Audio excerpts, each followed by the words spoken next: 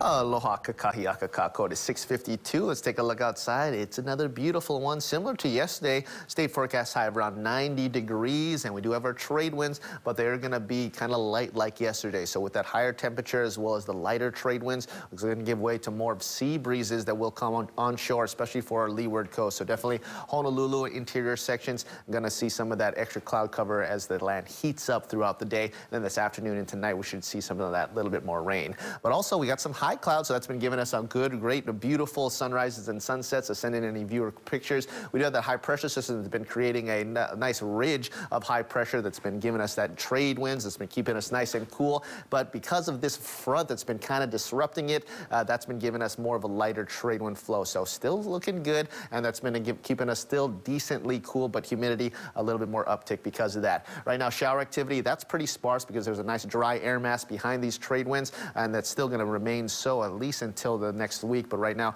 because of the sea breeze action, that's where we're going to see the bulk of those shower activities, especially for that afternoon. Beautiful picture from Kai Markle. Right now, you can see, just as we see our extended forecast, it's looking good all the way through the week, pretty much consistent right now, icons. And you can see our winds will get a little bit variable as they start to turn. They'll turn a little bit more southeast through Thursday, and then variable through Friday as they transition to more of an uptick in trade winds as we enter the weekend. But as it gets closer, we'll see how breezy it will get. But for now, let's see what's going on with the surf. Send things over to Betty DiPolito from the Surf News Network and see how everything's going in the water for today. Good morning, Bonsai Betty.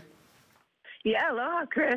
Boy, it's another beautiful day, and that south swell just keeps rolling in, and it's going to be like that all week long, too. So South Shore is about 3 feet right now.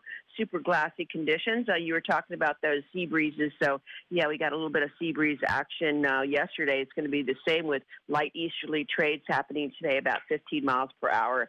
So that midday might be a little bit choppy in some areas. No advisories posted for us today. North Shore has gone down, way down, about 2 feet, maybe a couple threes left over, so that swell will be gone by the afternoon time. Makaha checking in about 1, 2, and that's mostly from the south also. Maybe a couple threes at some of the reefs at low tide on the west side.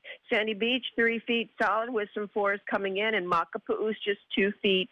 Not much happening there. Low tide 722, minus 3/10. High tide 3 o'clock, 2.5 feet. Now that's a really high tide, and that's going to push the waves down also in some spots.